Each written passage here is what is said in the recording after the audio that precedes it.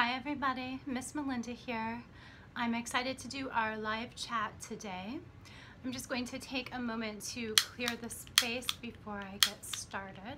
If I can get my lighter to work. Here we go. I'm just gonna burn some Palo Santo. Hi, thanks for joining. And I don't know how many questions I'm going to get to today in our live coaching session, our live spirit chats. Hi, thanks for joining.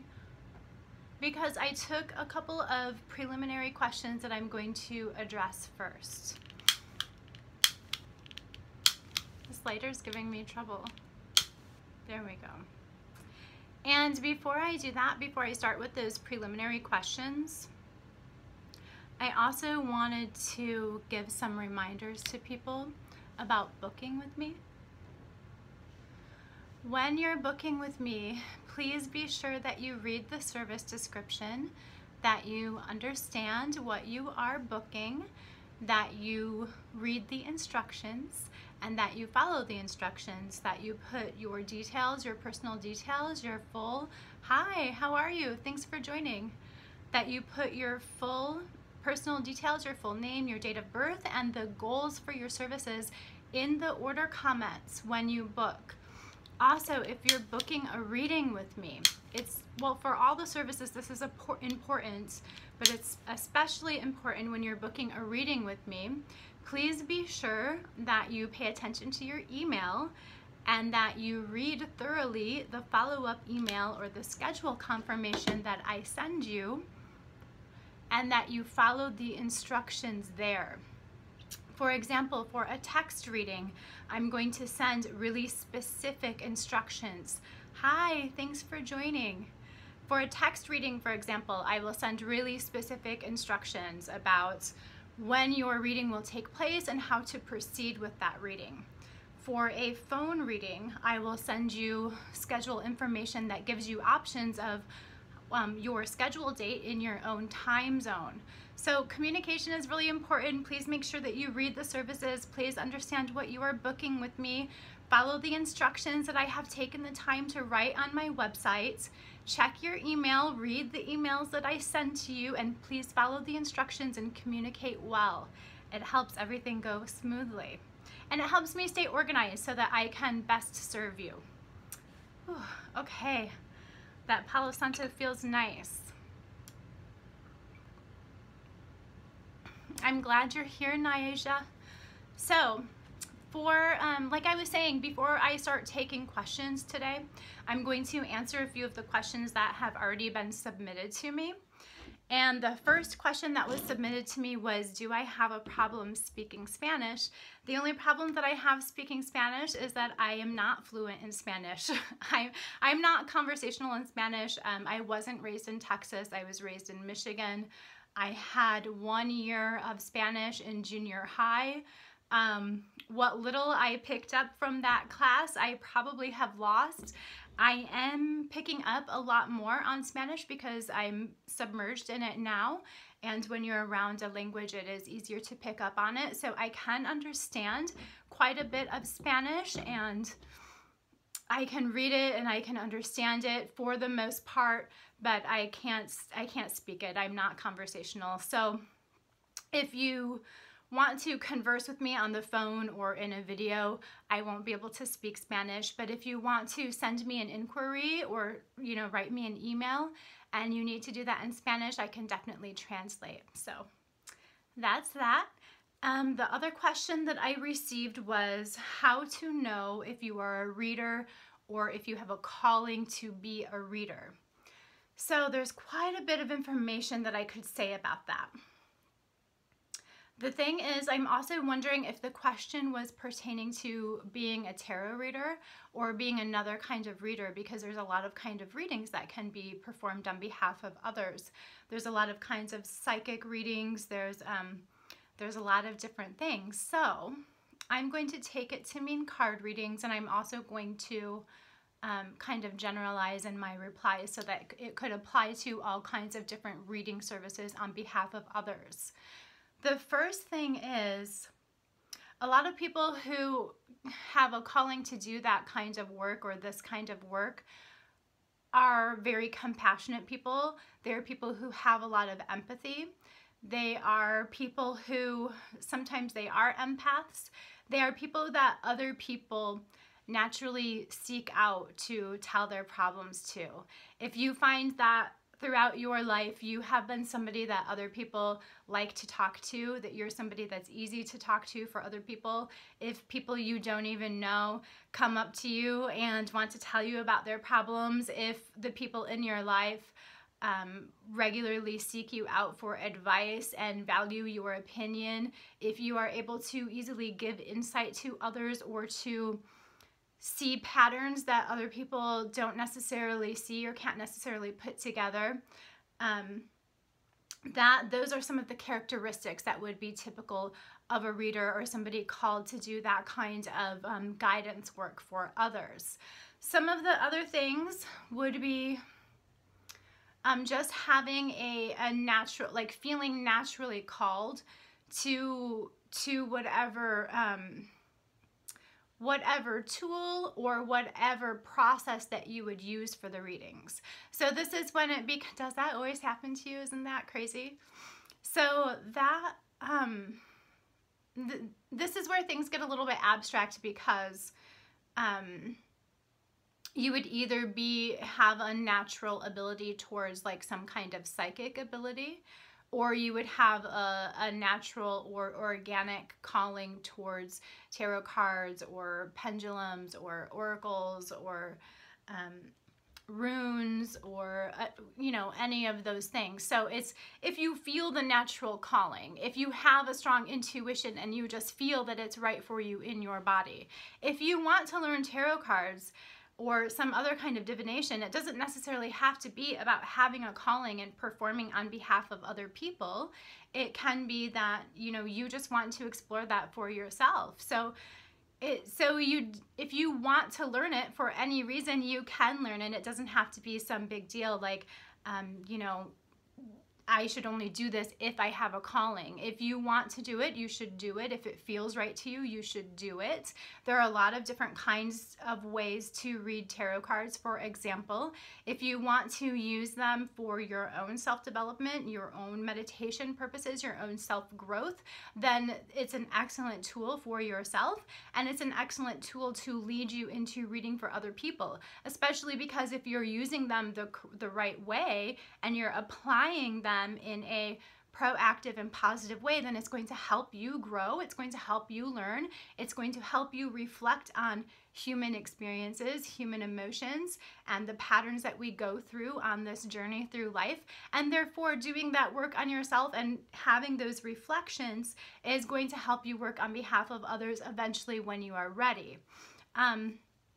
If the person who asked that question is here and you have any follow-up questions about that, then please do let me know. I'm going to take a drink of water and think if there's anything else I want to say about that before I move on to the next question that I received.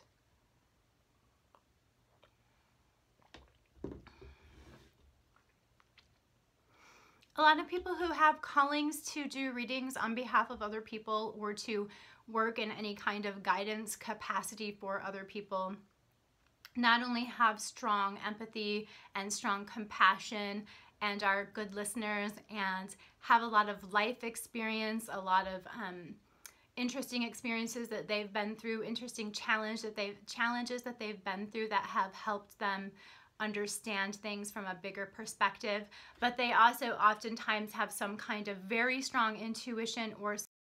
Sorry about that, guys. I got a call. If I blacked out for a moment, that was a phone call coming in. So they either usually have some kind of really strong intuition or some other kind of really strong spiritual gift or psychic ability. And that's going to work for you however it works for you, because there are a lot of different ways to have spiritual gifts or psychic abilities. So that's another thing to look out for. If you tend to just know things about people, or when someone is telling you something about their problem or something about their life or some kind of question that they have or challenge that they're facing, and you just kind of can see how it's going to work out, or you can see the problems that they can't see, you can see you know the psychological or emotional motivations going on in the other people in this person's lives, like if you can see those kinds of things very easily and clearly, then that is a good indication that you would be good at doing that kind of work. Okay, I think I've said everything I wanted to say about that. The other question that I had as a preliminary question was about working with ancestors. I'm not taking Q&A yet, but in a little while I will be. I'm just answering some questions that I got previously before this started. So the other question that I got was about doing ancestor work and how to build a stronger connection with ancestors. So in a lot of there's a kind of unifying belief, or there's a unifying belief among many traditions that you should start very simply and from a very quote-unquote pure perspective when working with your ancestors. I'm going to talk about this from the perspective of a beginner, even though the person who asked me this question is not a beginner, and that way I'm going to cover all bases, and hopefully this will be useful for other people as well. So in the beginning, especially if you don't have any experience working with any kinds of spirits, then what you would do is approach this from a very pure perspective. And that means that you do a lot of spiritual purification for yourself, you do a lot of protection work for yourself, and you take a lot of precautions that prevent any kind of unwanted energies or entities to interfere with the connection and the relationship that you are working on building with your ancestors. Some of those precautions would be that you cover your altar or your table or your place on the floor. It doesn't have to be complicated. It can be as simple as a mat on the floor. But whatever you use, cover it in white or use white only. One simple white candle is enough, and a glass of water or a small bowl or dish of water. That's all that you need to start building your relationship with your ancestors. If you want to go a little bit further than that, then you can put up some pictures of your ancestors around your space or around your altar, but you may want to wait to do that until you develop a relationship with somebody, or until you know who is most likely to be offering you guidance or offering you communication from your ancestor realm. And then this basically just takes a lot of patience, a lot of dedication, and consistency. It's really important that you go to that space or that altar at the same time. You don't need pictures right away. You may want to wait to use pictures. So the first most important thing is that you go to that space or that altar at the same time, whether that's the same time of the week or the same time of the day. And if you choose just one day of the week that you're going to do this, then do it at the same time on that day of the week every time. So, you know, first thing in the morning, for example, or whatever it may be, but it needs to be very consistent. Go to that place and consistently state your intentions to make a connection with your ancestors. State a connection to make a clear connection with an ancestor who is interested in entering a relationship with you, which is mutually beneficial for the purpose of spiritual evolution. Why? Because when you enter a relationship with an ancestor, not only are they able to help you spiritually evolve, but you also can help them spiritually evolve. And it's important that you have that that you make that intention clear, and that you put forth that effort to help them, and that you make it clear that you understand that you respect them, let them know that you respect them, that you think everything that you are thankful for everything that they've done before you. You're thankful for everything that you've inherited from them, even if you don't know what those things are. You're thankful for all of the challenges and the problems that they have faced regardless if you know about them or not. You're thankful that they've cleared that path before you. You're thankful for everything that you've inherited from them. Understanding that a lot of which, or some of which, you may have inherited from them, you don't know about, because this gets into other philosophies and other belief systems, but we have cellular memory. We have memory in our DNA. So we've inherited memories of experiences from our ancestors. And these are the kinds of things that we're thanking them for, the ways that they have offered us strength and growth through actions and occurrences and challenges that we ourselves have not had to face, that they've faced before us. The things that they have done in their lives that have helped pave the way for us in our life now, regardless if we know what those things are or not. The wisdom that we have inherited from them, the unique traits and characteristics. And also making sure that we are approaching them in a way that is of reverence, of respect, of honor. Telling them, you will always have a place in my heart, you will always have a place in my home. And the word duty keeps coming to my mind. It's not the exact word that I want to use, but I'm going to use it in lieu of a better word. But being sure that you make it clear that you understand you have a duty to them, to continue the connection, in your family line, to continue your responsibility towards your elders, to honor them for all that they have done, all of the things I've just mentioned. And then recognizing that through some of them may still need healing, and some of your family that is alive may need healing. And working together, you being the channel or the conduit or the interceder between your living family and your family that has passed on, you can facilitate this healing with the help of the spirit world. So this is just some of the background knowledge that you should have going into your ancestor work, going into creating these relationships, so that this is informing your attitude, this is informing your intention, this is informing your reasons for going to your ancestors, right? So getting down to the more of the basic everyday stuff, you just want to go to them consistently and tell them consistently some of the things that I have just said in your own words, and let them know that you wish to create a strong connection with them, that you respect them, that you wish to seek their guidance, that you wish to create a connection. Do not ask them for anything in the beginning. Simply show them honor, offer them gratitude, and consistently give them those very simple offerings. And then after you have expressed your honor, expressed honor for them, expressed the gratitude, expressed your intentions towards the relationship, then you can sit back and just talk to them like you would any other person, any other friend, or any other family member.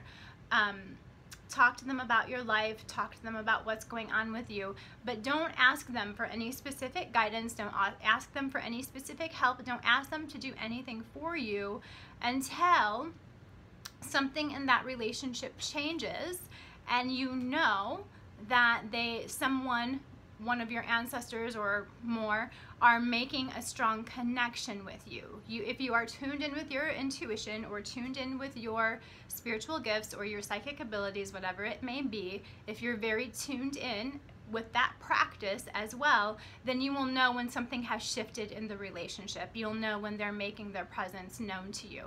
If you're somebody who tends to receive messages in dreams, then that's the way you will receive it. If you're somebody who tends to have visions, then you'll have a vision. If you can see spirits, then maybe you will see them in your home, for example. So when that relationship does shift, then you will be able to ask them for specific guidance, for specific insights, and even for help with challenges in your life. I urge you, not to go to them for everything and anything under the sun. You can talk to them about your life as much as you want, but don't go to them to help you with every little thing, or help you beat every enemy that you think you have, or help you do all of your spell work, or help you get, you know, every job that you want. It's be respectful. Don't overtax them. Don't go to them and expect them to do everything and anything in your life and fix your whole life. Ask them instead to give you guidance so that you can see what you need to change within yourself so that you can fix your life. Ask them to offer you strength. Ask them to assist you with being open to receiving their guidance, with being open to understanding their wisdom, so that you have the tools that you need to face your challenges and fix your life. The other thing is, be sure that, so I like to make a distinction between ancestor worship and ancestor veneration. For me personally, I would not worship an ancestor. I would never say ancestor worship. An ancestor is not a deity. An ancestor is not a demigod. An ancestor is not well, they can be an interceder between us and God. Yes, I believe that they can. Okay, so anyway, ancestors, remember, they were humans. They were here on the human plane. Depending on how long ago they lived, depending on what their soul journey is, depending on a number of factors that we maybe can or cannot know about, they are in different stages of spiritual evolution or soul evolution themselves. Most of them are not going to be highly elevated spirits. Perhaps some of them are, and perhaps one of these highly elevated spirits will come to you, and you will know when that happens, but they're not all going to be highly elevated spirits who, you know, we're not talking about spirit guides, like high-level spirit guides who have never been incarnated, for example. Ancestors are not like that. And they have different tasks after they pass on, right? Each soul, each person has different tasks to achieve, and some of those tasks may or may not involve helping us out with guidance. So what I'm trying to say is to take all of the context into consideration of the fact that you may or may not know what kind of evolution they are going through. You don't know what their journey is. You don't know what their lessons are and what their responsibilities are and what they have agreed to take on or not. Also take into factor their personality when they were alive. So they are, unless they lived a long time ago and they've had a chance to go through a lot of evolution, like, let me just stop and say those are the kinds of ancestor spirits that are most often contacted in shamanic practice. So that's a different thing than exactly what I'm talking about. I'm talking about the possibility of communicating with or making a relationship with all kinds of different ancestors, even someone who may have passed on last year. So anyway, also take into consideration their personality. Whatever they were interested in and whatever they were knowledgeable about, whatever they were into, whatever they were like when they were on Earth, if you knew them, then those are the kinds of things that you should expect from them now, especially if it's someone who has died recently, someone that you've already known. The chances are they are not going to have changed overnight, even though they have passed on. Maybe they have some more information than they did when they were alive, but we can't make that assumption until they show that to us.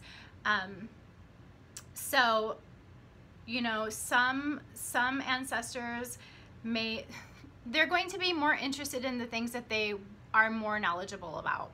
Ancestors who have recently passed, they're going to be able to give you advice and guidance about things in your everyday life because they remember what it's like to experience those kinds of things.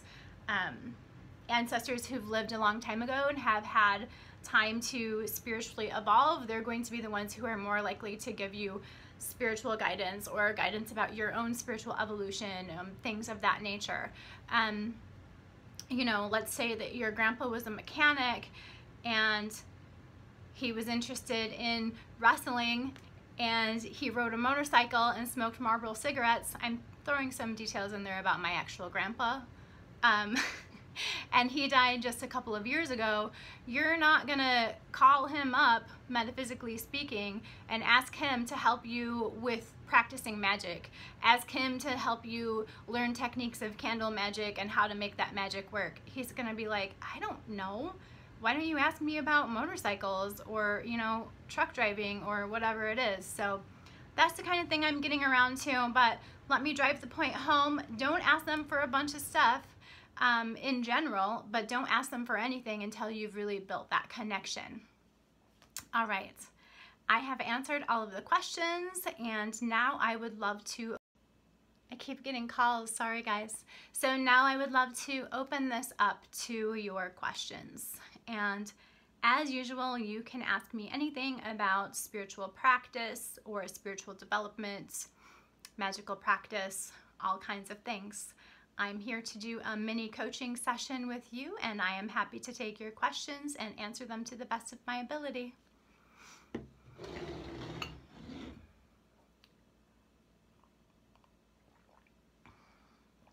Also, happy belated equinox. I don't know about you, but I am really feeling lighter and like things are starting to really move forward a lot more now that the equinox has come. Also, happy early full moon tomorrow. It's a full moon in Aries. You will know which ancestors are working with you when they send you signs after you have built that relationship and they have really started to come to you. So like I was saying earlier about how it's going to work for you depending on what your most, what your strongest gifts are, or what spiritual gifts you're most tuned into. That's how you're going to receive those messages. You have to look for signs and look for messages. And when you communicate with them, make sure that you tell them, or when you pray to them or whatever, make sure you tell them, please send me messages, signs, and guidance in a way that I as an individual can understand, and in a way that I can understand on the human plane. And that's going to help a lot in the way that they communicate to you. So like if you usually get messages in your dreams, or then you would be most likely to see them in your dreams. If you usually see signs when you're out about in the world, like in nature, in clouds, or through animals, or on billboards and license plates, then that's how you may receive a message. There are lots of different ways to receive those messages and figure out who is working for you. Hold on guys, you may have to repeat these. There's something else that I wanted to mention earlier. You may want to get a reading with somebody that you really trust in order to determine which ancestor you should start working with first. I have had 3 different readers tell me that I should work with a specific ancestor. And because all 3 people didn't know each other and they all came up with strong messages from a specific ancestor of mine who I already felt strongly connected to, that was really helpful for me in building that relationship. That may be something useful for other people to look into as well. Okay, is it okay to use 2 spirits, goddesses, for the same candle work? That really depends on if those spirits or goddesses get along with each other. If they are ones that already have like a relationship with each other and they get along with each other. And also I would really make sure that you're giving specific offerings to each of them and really being distinctive about offering them each gratitude and offering them each energy. Which ancestor work can you call upon a certain ancestor with ancestor work? Can you call upon a certain ancestor just to have a relationship? Yeah, and no guidance. Just to have a relationship and no guidance, most definitely. And that's what you should spend most of your time working on, and that's what you should spend a long time working on before you would even ask for guidance anyway. But the thing is, the guidance is going to come naturally. If they're interested in having a relationship with you, then they're interested in your spiritual evolution. They're interested in your progress through life, and they are going to send you signs and guidance and information about decisions that you need to make, or ways to handle things, things that are going on in your life, etc. So Whether or not you ask for it, if you build a strong relationship with an ancestor, you're going to get the guidance. But it's fine and it's great to not ask for any guidance and not ask for any help. And I have spirits and ancestors that I work with who I typically don't ask anything of. Yeah, you're welcome.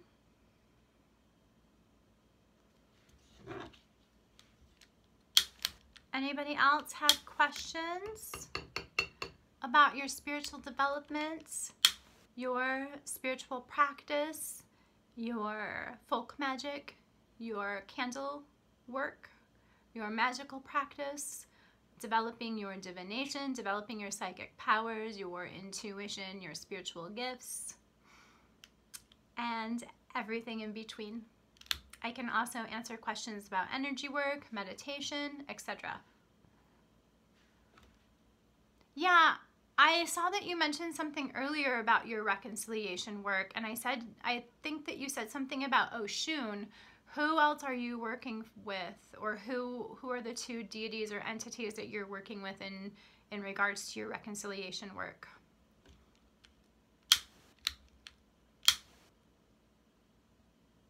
You can discard candle wax in any variety of ways. You can put it in the garbage if you want, and you can say a prayer when you put it in the garbage. Some people work with spirits of the garbage. In some traditions, there are spirits that live in the dump. I guess that's a story for another time. So there's lots of different ways that you can discard of candle wax.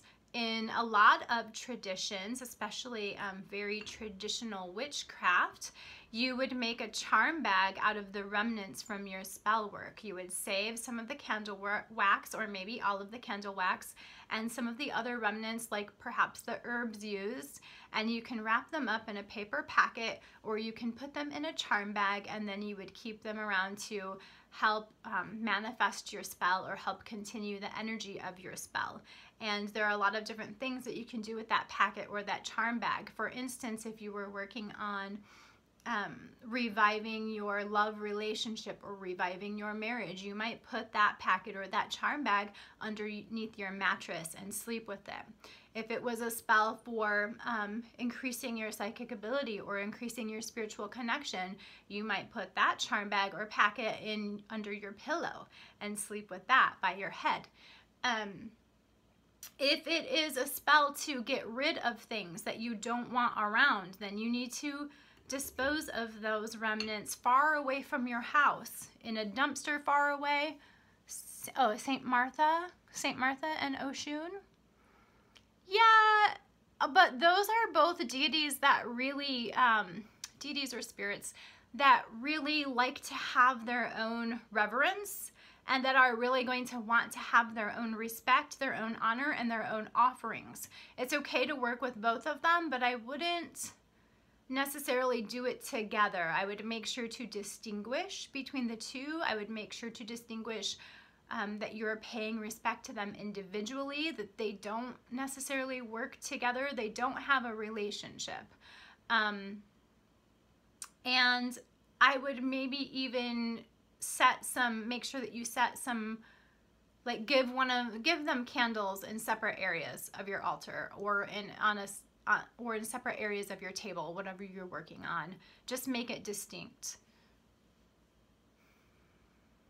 And I would maybe get a candle that's dedicated to just one of them or both of them, and kind of consider that 2 or 3 separate spells, or two or three separate workings, because I know you've got your honey jar work, right? So you might want a vigil candle for Oshun and a vigil candle for St. Martha, and those 3 things to be separate from each other. Then you could burn a different candle on top of your honey jar work. Let me know. So you are giving them different offerings and giving them undivided attention. So that sounds great. It sounds like you're doing a good job. I would do a bit more research about their relationship. So what I was going to say, I have a question about petition paper after your candle is fully burned down. You can burn your petition paper. In a lot of traditions, that is considered good luck for the petition paper to be fully burned to ash. Then that is considered that your your prayers have been heard, that the smoke from that petition paper is going up, and in that way your prayers are being carried, they're being heard. Otherwise, you can recycle it, or you can put it in the garbage, like I was saying earlier. Okay, great. It sounds like you're doing perfectly with that. So like I was saying earlier, there's a lot of different ways to dispose of remnants from your spells or workings. And if it's something that you've been working on getting rid of, or some kind of cleansing work like spiritual cleansing, spiritual purification, or banishing something, or like getting rid of blockages, getting rid of obstacles, anything like that, then you want to dispose of that far away from your home, whether it's wax remnants or paper petitions. Put it in a dumpster or garbage that's somewhere far away from your home.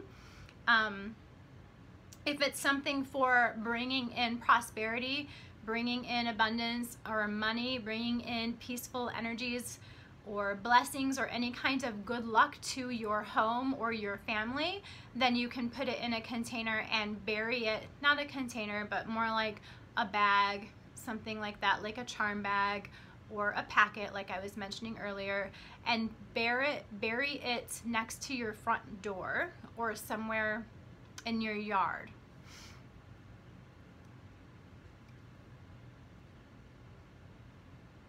Meditations, affirmations. Can you talk about how to use hell notes? Yeah, I use hell notes. I usually call them spirit money. I have a really extensive YouTube video about the history and use of spirit money, but it talks a lot about history and it's a little bit heavy on the history. So I can talk more about how to use spirit money. There's a lot of different ways. And actually, hi, thanks for joining. Actually, I have a really favorite spell that I like to use with spirit money for bringing in prosperity and abundance, bringing in money. And what I like to do is get one of those bank deposit envelopes and from my credit union or from your bank, and put spirit money in them. Write your petitions on the spirit money, write your date of birth, write your petitions, your full name and your date of birth on the spirit money, and pack one of those envelopes full of spirit money representing all of the abundance that you're bringing to yourself, and then use that packet in conjunction with other things. Like I've used it in conjunction with a prosperity lamp. I've used it in conjunction with a prosperity jar, a sweetening jar for money, or you can put it underneath a candle. So spirit money is really useful in money related spells or workings, things related to bringing in monetary abundance and financial prosperity. It represents money, so that's a very useful, that's called sympathetic magic. When we use a symbol of what we want to draw into our life to actually draw it into our life, it works on the principle of like attracts like. So that's one thing that spirit money is good for. You can also simply write your petition on it and then burn it. But when, really honor spirit money though, because the tradition and the history behind it is that it's used as an offering, and it's used as an offering to ancestors and high-level deities. So whenever I burn spirit money, I consider it an offering to ancestors. And you can definitely send your petitions to your ancestors, but taking into consideration everything that we've just talked about building those relationships with your ancestors, is not always appropriate. So when you're working for money, you may also want to burn your spirit money with your petition on it as an offering to a spirit or deity or guardian spirit or whatever, whoever it is, guardian angel that you're working with. It can be an offering to any of those. What are some other ways to use spirit money? I like to put them in sweetening jars when the jars are for prosperity. When you are using, if you just want to revere your ancestors, then you can set up a space to offer your spirit money. You want a whole packet of it. You're not just going to give them like two. Traditionally, it's a whole packet. And when you get the traditional packs, they actually come with other paper wrapped around them, like in a bundle, and you're supposed to burn the whole bundle at a time. But you don't have to do it precisely that way, but I'm just saying give them a whole packet. And you may want to do this outside, like start a fire outside, whether it's in a container or, you know, whatever it is that you have available to you. But be safe always when you're using fire. And it's traditional to always lay it down nicely. You don't just light it on fire and throw it around. Lay it down with reverence, lay it down with honor, lay it down together. Don't crumple it up, and, you know, say some prayers when you light it and burn it up and watch the smoke go up. This is another one where it's preferred that it's going to be completely burned to ashes, right? Then that's a sign that your prayers, your honor, your offerings are being received. If you have any other questions about spirit money, let me know. And we are on the part of our chat now where I'm taking your Q&A. I'm taking your Q, I'm giving you a. I'm taking your questions about anything related to spiritual development, your spiritual practice, developing your intuition, developing your divination practice, working magic, folk magic, developing your relationships with your ancestors, your spirit guides, your guardian angels, your meditation practice, developing your psychic abilities, your spiritual gifts, etc.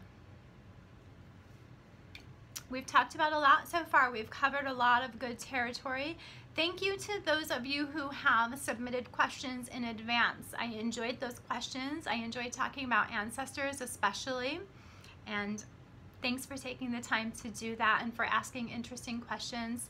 And thank you to all of you who have joined today, and thank you to all of you who have asked questions so far. I always enjoy talking with you. I always enjoy answering your questions.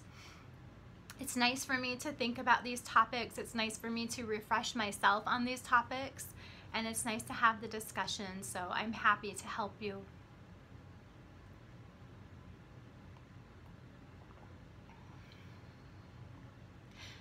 Can I recommend any books? Or do I have any favorite books about working with spirits, angels, or positive magic? I don't. I don't. Let me think about that. You know who I like? I like Judica Isles.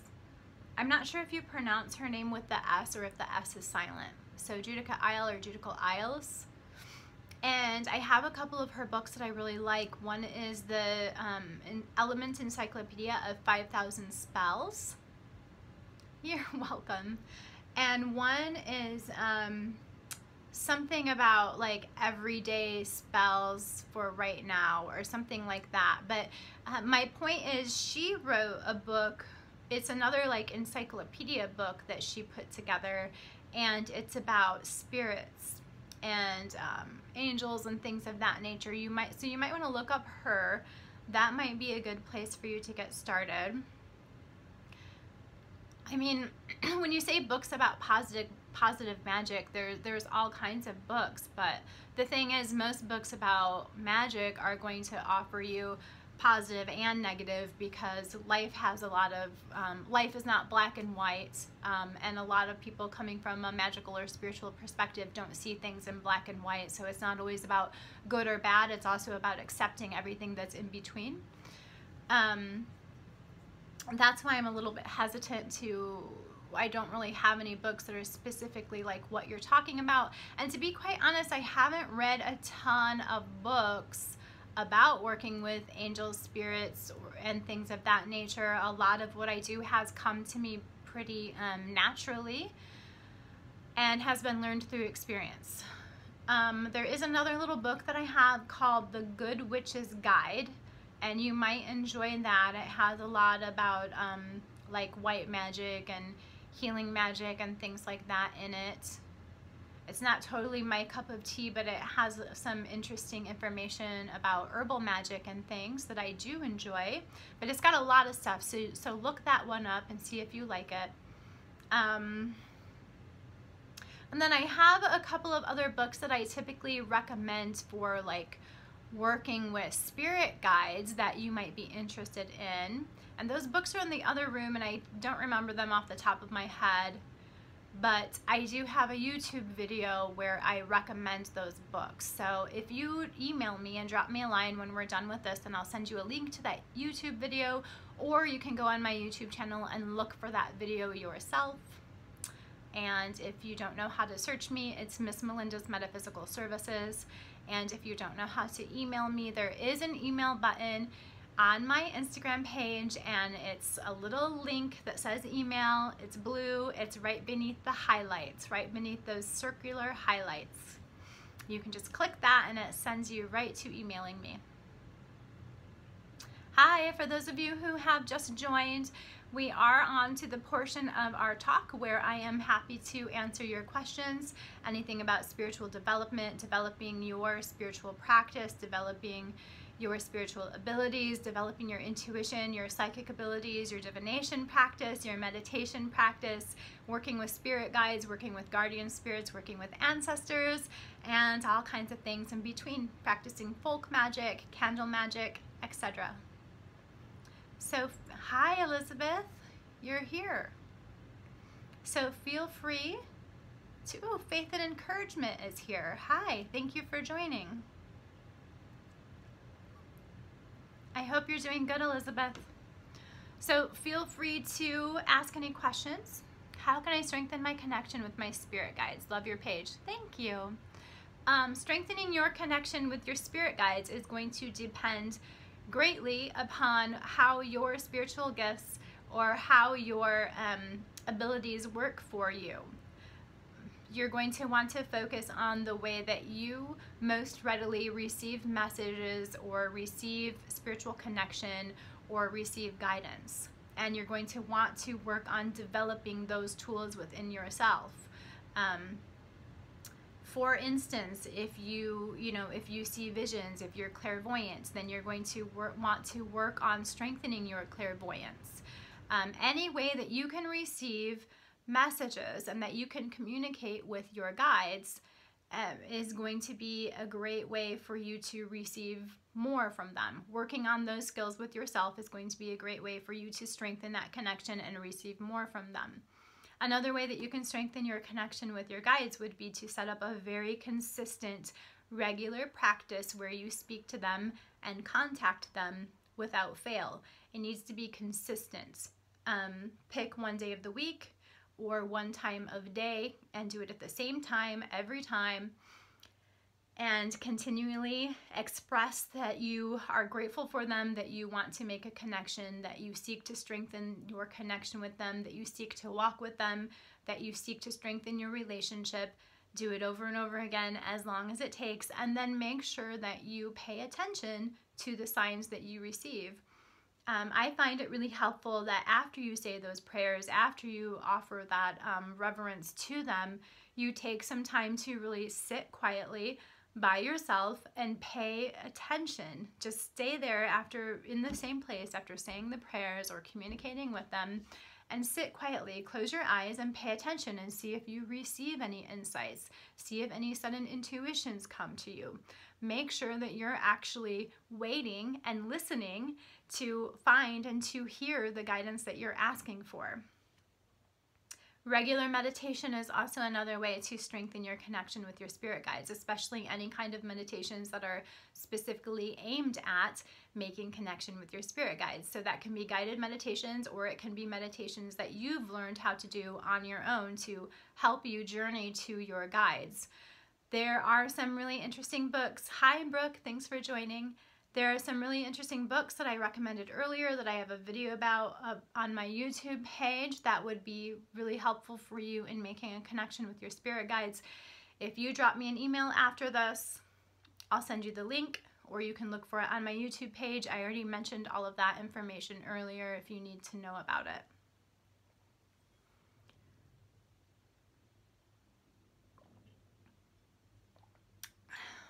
I already talked a bunch about Ancestors, Brooke. I hope you enjoy it. I hope you can rewatch the video when it's done and that you enjoy that portion. That was fun.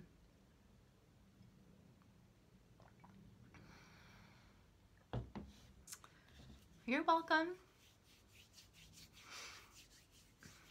Okay, anybody, everybody, anybody? I'm here to answer your questions about spiritual development, spiritual practice, practicing magic, candle magic, folk magic, divination, the tarot, meditation, spirit guides, ancestors, guardian spirits, guardian angels, all of that stuff. Yeah, thank you. Thank you.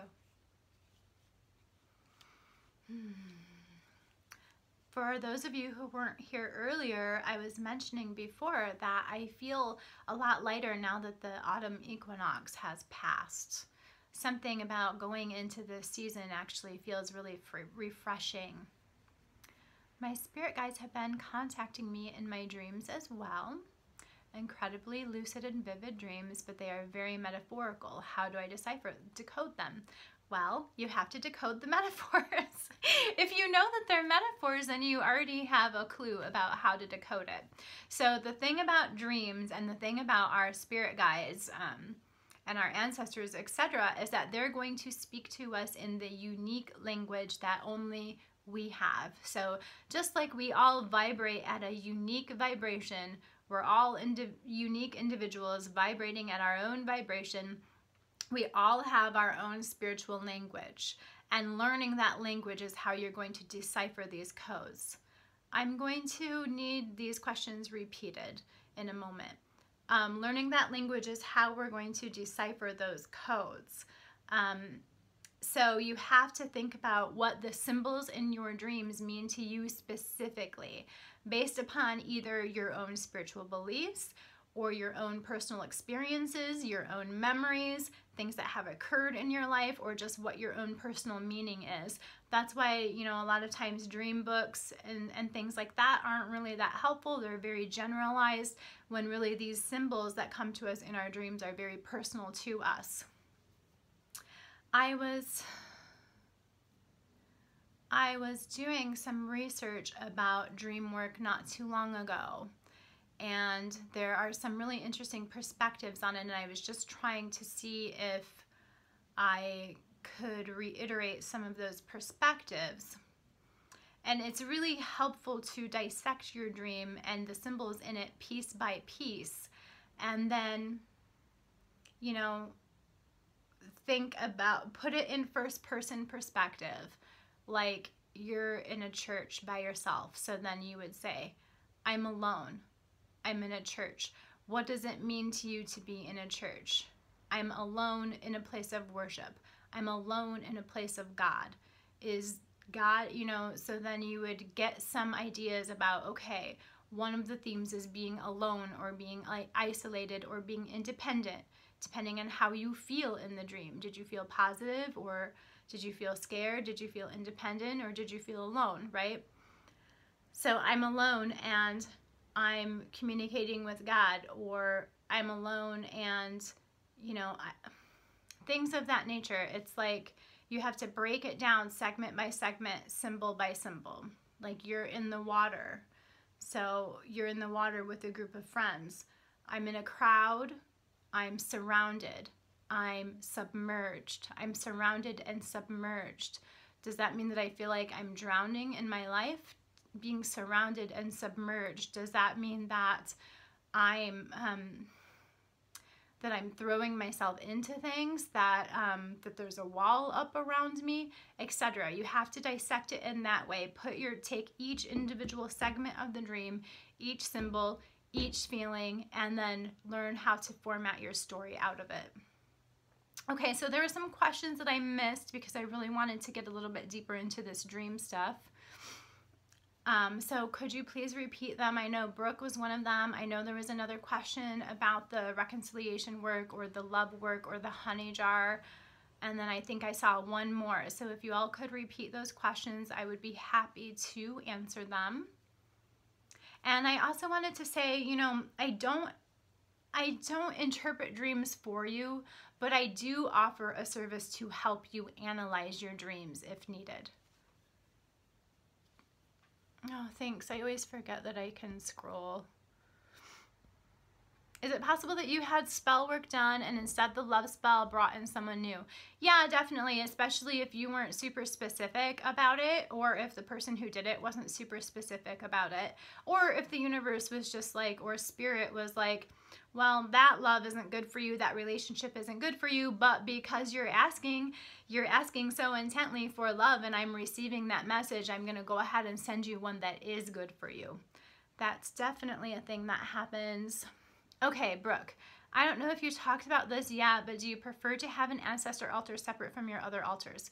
Yeah, definitely, definitely. I do prefer to, and a lot of different traditions also have that preference. That is a very traditional thing, to have a separate ancestor altar.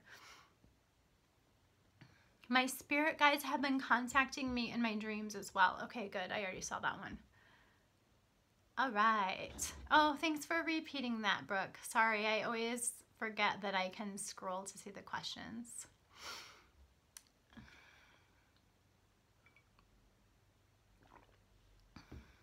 And you weren't here, but I was saying that ancestor altar, it doesn't need to be elaborate. It can be very simple, and actually oftentimes it's preferred to be very simple, just covered in white. It can even be a white cloth on the floor.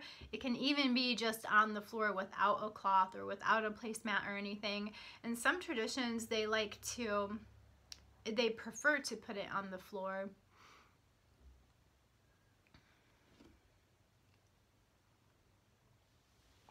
And you don't need pictures or anything, but when you start to build that relationship and you want to go deeper, or you want things to be more elaborate, then pictures of your ancestors can be really helpful, but it's not necessary, and it may not be preferred in the beginning until you really know who you're developing those strong relationships with, or who you want to develop those strong relationships with.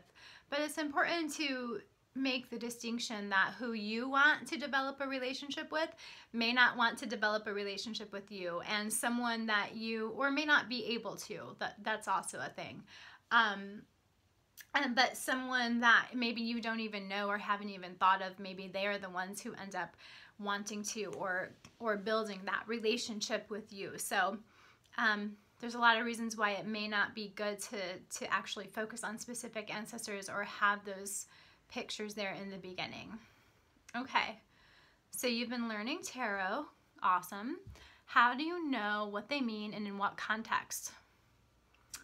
I know most of their meanings, but I can decipher what they mean together. Any tips? You're welcome, Brooke. Yeah, let me think about this. Let me think about how I could Okay, third call I've received during our live today. Sorry about that, guys. All right, so the way that I read the tarot is very much intuitively.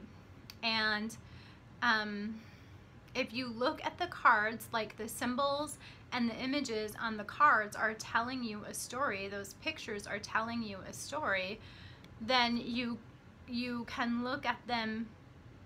If you can do that individually, then you can do that together. Because the cards are very much like, they're not, their meanings are meant to change based upon what the question is, based upon what the context is, and based upon which cards are around them. So it is important to be able to know how they influence each other. That's something that I'm not really sure how I can explain it in words over a video. It's something that I could definitely coach you on learning on your own and developing, but to simplify that without being able to really teach it to you is more difficult. Just remember that the cards tell a story. They tell a story, and the story is going to change based on the context, you know. Yeah, maybe in a little bit I'll get out some cards and show some examples, but right now I'm going to answer a couple of other questions. And also remember that you're using your intuition and you're using your gifts with the cards. It's not just about the definition of the cards. And it's about the guidance that is needed, either, you know, for yourself or for somebody else. And it's about your gifts, your intuition, and the feeling that you get, and it's about the images on the cards and how those cards are communicating to you. Yeah, it's about a lot more than the definition of the cards. So just my biggest advice would be to use your intuition. I guess I have 27 seconds remaining. You've been having a dream where there's a severe flooding, but you're always safe and floating in a boat or something similar. It can mean spiritual advancement. It can mean that you're developing your intuition. It can mean that